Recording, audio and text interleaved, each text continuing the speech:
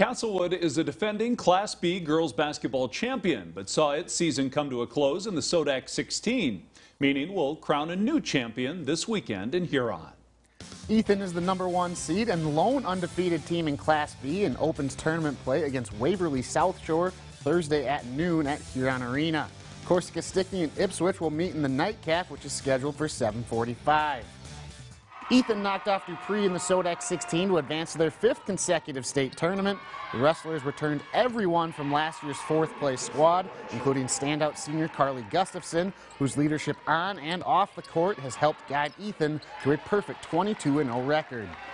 2-3 years ago, she was definitely more passive. Now she's more aggressive, but yet she still plays unselfish. She still looks to pass the ball, and she doesn't dominate the ball, but just her leadership, I think, has made a big difference.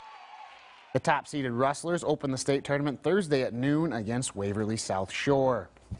DeSmet returns to the state tournament after a 3-year absence. Ryn Ostis and Autumn Wilkinson paced the Bulldog offense, both averaging 12.5 points a contest, and have helped DeSmet to a 21-1 record.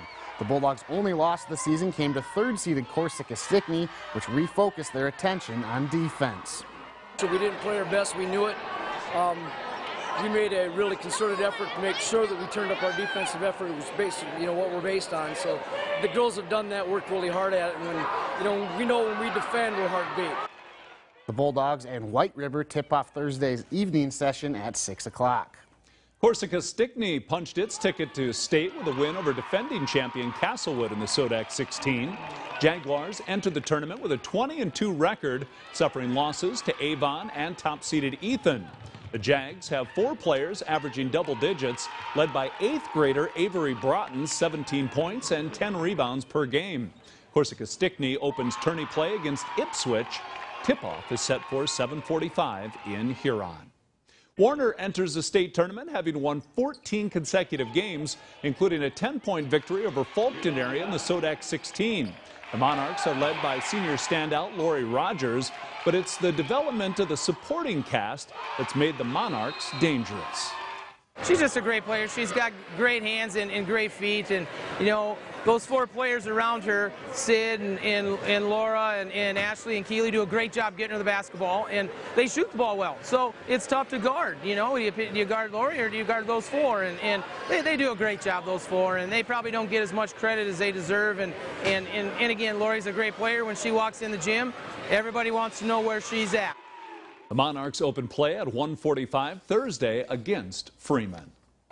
Freeman qualified for the state tournament for the first time since 2010. The Flyers earned their way to Huron by knocking off Avon in the SODAC 16. The Flyers feature 3 scorers who average double figures, led by junior forward Emily Miller. Head coach Curtis Sage says his team's post presence will be key if they wish to make a deep tournament run. I think probably our interior play, our inside play, as it was against Avon. If we can get some easy baskets inside, then that will open up our shooters from the outside. The Flyers face Warner in Thursday's quarterfinals. Ipswich closed the regular season with 9 straight wins and is 18-3 overall, earning its spot at state with playoff wins over Potter County and Sully Buttes and a SODAC 16 victory against Bridgewater Emory. Tigers are making their first trip to the State B tournament since 1988, despite a rough start to the season. I think we dealt with a lot of adversity this year. We end up with 3 girls tearing their ACLs either through the summer or during this season, and it made our girls have to deal with that adversity. So a lot of our games lately have been close games too, and they've been able to fight through and hang together. I think a lot of that comes from all that work they put in together and all that adversity that they've met all year long. Ipswich opens tournament play against Corsica Stickney. White River has advanced to the state tournament for the first time since finishing runner-up in Class A in 1992. After losing back-to-back games in early January, the Tigers closed the regular season with 8 straight wins and posted playoff wins against Edgemont, Kadoka area, and New Underwood to reach the state tournament. Waverly South Shore made its way to the state tournament by upsetting 2nd-seeded Faith in the SODAC 16. Though 3 of their playoff wins were upsets based on seeding, the Coyotes feel they can play with anyone, including top-ranked Ethan. It's going to be obviously different. I mean, I think this is their 5th year in a row going to a state tournament, and this is our first. So, I mean, there's no doubt there's going to be nerves, but I just believe that, I just think we're ready. I think we're ready for the moment. Waverly South Shore plays Ethan in the quarterfinals.